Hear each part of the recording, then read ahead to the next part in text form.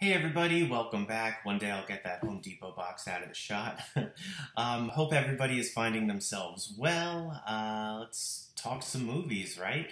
First movie I'm going to talk about today is a brand new movie. It's called Bloodshot. It was actually in theaters March 13th, 2020, and it was the last film to get released in theaters before this pandemic shut everything down.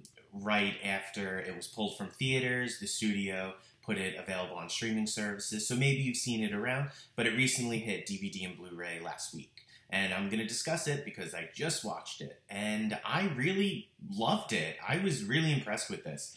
The film stars Vin Diesel and Guy Pearce. It's an action sci-fi, feels a little futuristic due to the technology, and I would compare it to something like RoboCop, but just way updated. The film follows Vin Diesel's character, who is a soldier of war, and he gets killed in battle, only to be resurrected by this crazy company run by Guy Pearce, and he becomes all superhuman, and he's sent out on missions and so forth.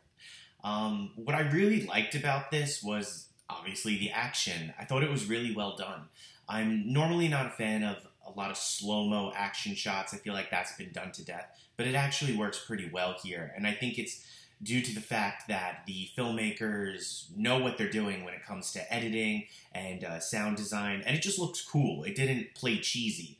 This isn't normally something I would watch because I'm not the biggest comic book fan, but it was, it surprised me. I was totally on board. I actually really liked the characters in the film, and that's hard to do in these kinds of action movies. You don't always get absorbed into the characters. You're more focused on like the action and the explosions, but the story here is pretty solid. I like the direction the film took. It kept me on the edge of my seat. I, didn't check my phone too many times, and that's become a nasty habit. But Bloodshot is available on streaming services. Anyway, next up, I'm going to throw it back with a nice little retro review here. I'm going to talk about one of my all-time favorite comedies. Couldn't be more different than Bloodshot. It's called Rat Race. It's from 2001. This film is hysterical. It's directed by Jerry Zucker, and the film has a huge cast. It stars Breckin Meyer, Amy Smart, Whoopi Goldberg, Cuba Gooding Jr. is in it. Just John Lovitz, Rowan Atkinson, Mr. Bean.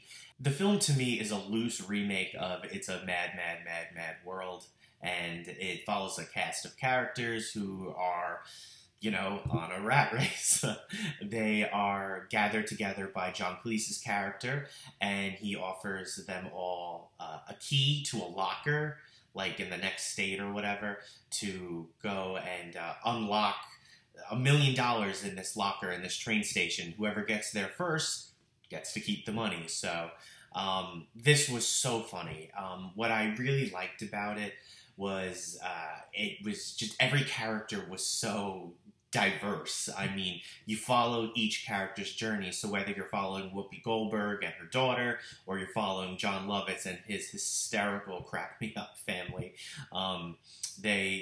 you're laughing, and I found every character funny. And I like movies when we follow different little characters, their little like stories that are happening all at the same time. It's a good way to stay involved in the film. And my favorite character in this movie was John Lovitz and his family. Every scene they were on, I was cracking up. Cuba Gooding Jr.'s character was hysterical in this. I really liked that he had this subplot going on in the background that follows him throughout the journey of the film. It's goofy, it's silly, it's, some of it is slapstick, some of it feels like maybe Looney Tunes or whatever, but, I mean, it's uplifting in the end. It's something to laugh at. We can all use some more humor these days. So, the film is also available for streaming, and I highly recommend them. So, you got two movies there. I strongly suggest you watch them. And, yeah, that's it. So, thanks, guys, for watching. I really appreciate it. Hopefully, I'll be seeing you soon. Take care.